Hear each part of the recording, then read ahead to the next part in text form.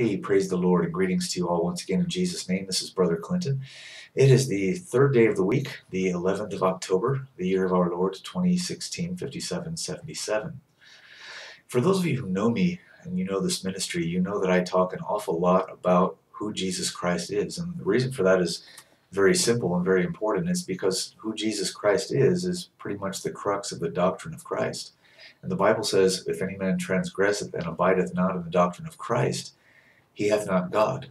So if you're not abiding in the doctrine or in the teaching of who Jesus Christ is and all the things that Jesus Christ taught his disciples, then you don't have God. The Bible says that in 2 John chapter 1 verse 9. And so it's very important for us to understand who God is, and there's a lot of confusion about that in the churches today. And so I just want to make a very short message to explain to you who the Holy Spirit is. And there's another video on this channel, it's about a half an hour long, called Who is the Holy Spirit? And I encourage you to watch that because that will go into more detail about this. But really quickly, the Holy Spirit is God the Father, and it's very important for us to understand. The scripture says in Luke chapter 1 verse 35, and let me just read that for you. Luke chapter 1 verse 35. The scripture says, "And the angel answered and said unto her," of course her is referring to Mary, the mother of our Lord Jesus Christ, "And the angel answered and said unto her, The Holy Ghost shall come upon thee, and the power of the highest shall overshadow thee. Therefore also that holy thing which shall be born of thee shall be called the Son of God." So we see from this one verse that the Holy Ghost is the Father of the Son of God. All right. Now, having said that, we can see by various parts of the scripture that the Holy Ghost is God the Father. But just two verses that I want to share with you real quick. Jesus said in John chapter 4 verse 24, "God is a spirit, and they that worship the Father must worship him in spirit and in truth." God is a spirit. That is a fact that it's a very elementary fact that we who know God know about him, that he is a spirit. God is not a man, he is a spirit. Okay? And being a spirit, the Bible says that God is holy. All right? 1 Peter 1:16 quotes from the law and says, "Be ye holy, for I am holy." All right? This is what God said to his people, which is you and me if you belong to him. "Be ye holy, for I am holy." Okay? God has declared that he is holy. He is a spirit and he is holy. All right? There are other spirits in the universe, but there are no other spirits in the universe that are holy. Now, God's angels are holy, but yet at the same time, God hath charged his angels with folly, which means that some of his angels have rebelled against him and not been faithful. So his angels are not perfectly holy.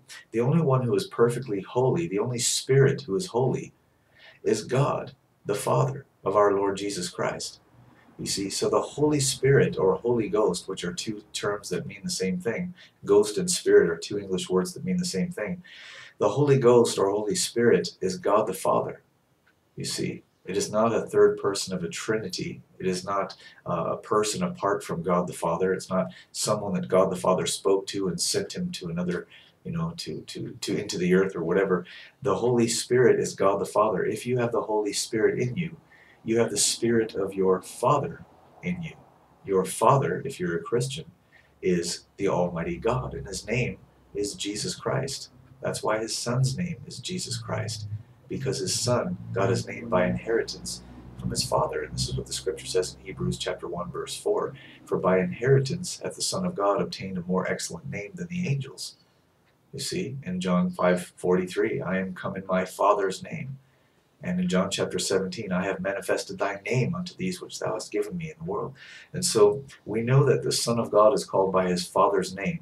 So we know that the name of the Father and of the Son and of the Holy Ghost is Jesus Christ. Because Jesus Christ said, "All power is given unto me in heaven and in earth. Go ye therefore and teach all nations, baptizing them in the name of the Father and of the Son and of the Holy Ghost." And boys and girls, what is the name of the Father and of the Son and of the Holy Ghost? Well, we can see that very easily when we look in the book of Acts and we see what the name is that the apostles who obeyed Jesus Christ used to baptize people. They baptized people in the name of Jesus Christ. "Repent and be baptized, every one of you, in the name of Jesus Christ for the remission of sins, and ye shall receive the gift of the Holy Ghost." And who is the Holy Ghost? It's God, the Father. The Holy Ghost is God the Father. He is the only Holy Ghost there is. And that's the short, simple message of truth from God's Word that I felt compelled to give you this day. May you be blessed as you continue in the Word of God, and I remain here for you as a minister of the body. I do speak English, as a minister of the Word of God, the Lord Jesus Christ. Peace.